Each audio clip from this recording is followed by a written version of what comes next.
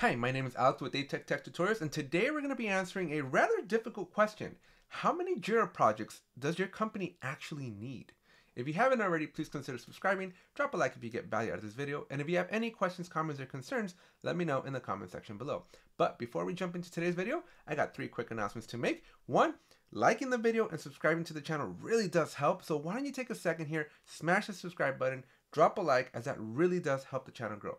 2, you may have noticed I got merch, so check out the link in the description below. I got a few different designs. Get one of each, get one for your coworkers, have some fun with it, support the channel along the way. And finally, I now have paid courses. So if you're interested in learning from a Jira expert, check out the link in the description below. We have 3 different courses, one for just fundamentals of Jira, learn, become a Jira expert, know how to use Jira like a pro. I got a training for Jira administrators. If you're looking to increase your technical chops and become a Jira admin like me, then that's the course for you. And then finally, if for those that are wanting to put the master in Scrum Master, I have a Jira for Scrum Master training where I'm going to teach you everything you need to know to become the ultimate Scrum Master using Jira. All right, now let's jump into the video.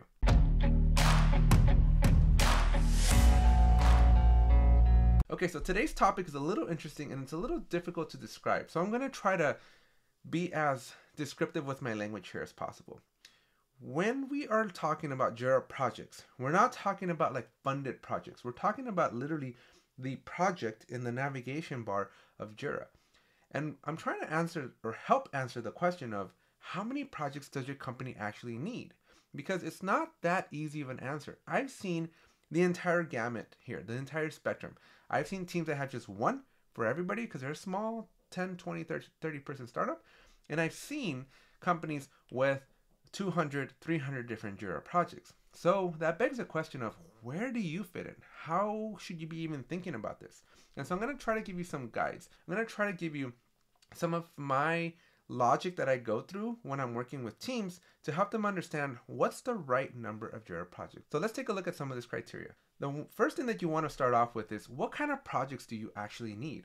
Is your company all agile? Because if they're all agile, then we probably just want to focus on the software type of project, because that's the only type of project that is going to give us the agile templates that we need to succeed in agile. The next consideration is, are you going to be running a help desk out of this? Because if you're going to want to use Jira for a help desk like functionality, then the service management type of projects are going to be very crucial for this. So at this point, you at a minimum are going to have a software and a service management type of project. So you're already up to 2.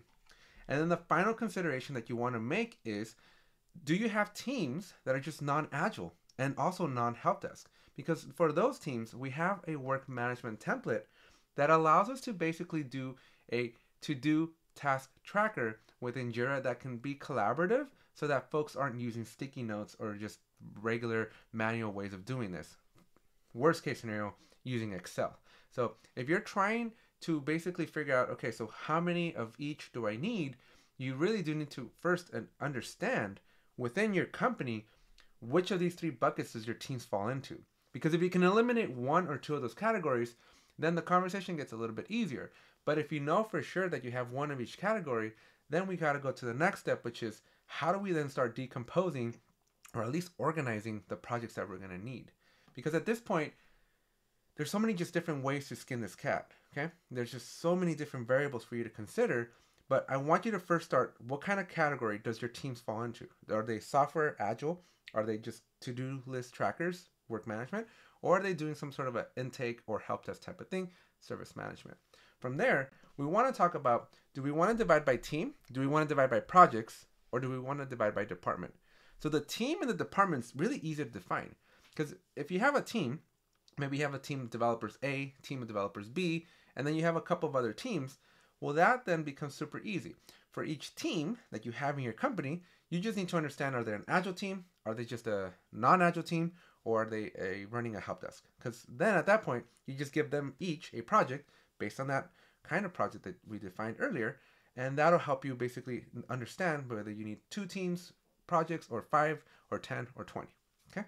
The next easy one is to go by department. If your engineering team is all agile, then your department for engineering is going to be a software-based agile project because that's going to fit their bill.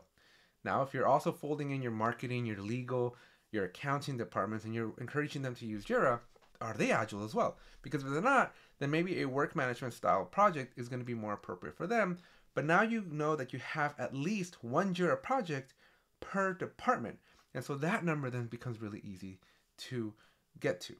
Now the final one is this project one. And now this is kind of tricky because we're overloading the word projects. And so the project, as I'm defining it, you can define it as like a project or a product. So for example, maybe you got a team working on a mobile app.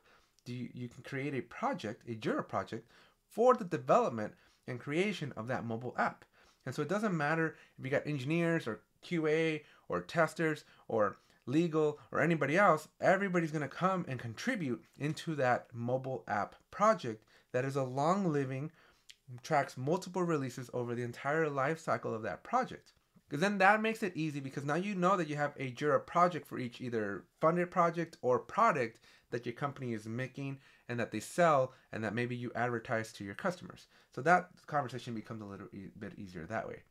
And that's pretty much the basic conversations that I attempt to have with new teams, because it makes it a little bit clearer, because it's easy to visualize, because you have financial sheets, you just have org charts, you have so many different other things that can now help influence you.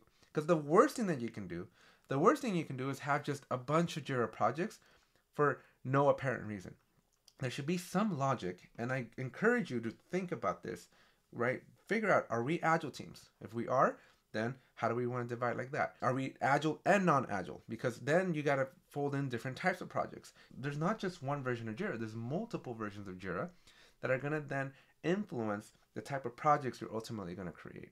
So hopefully this was beneficial to you. Hopefully this helps you at least think a little bit more clear, or at least with a little bit more direction as to how you should approach. If you have any questions, please feel free to let me know in the comment section below. I would love to just engage with you and help you out and help you understand this.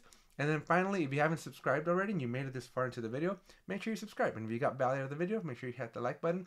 Check out the link in the description below for the fun t-shirts. Help support the channel. Also check out my paid courses, and I'll see you in the next one. Bye. It's only worth it if you work for it. It's only worth it if you work for it. I won't stop till they hear me now.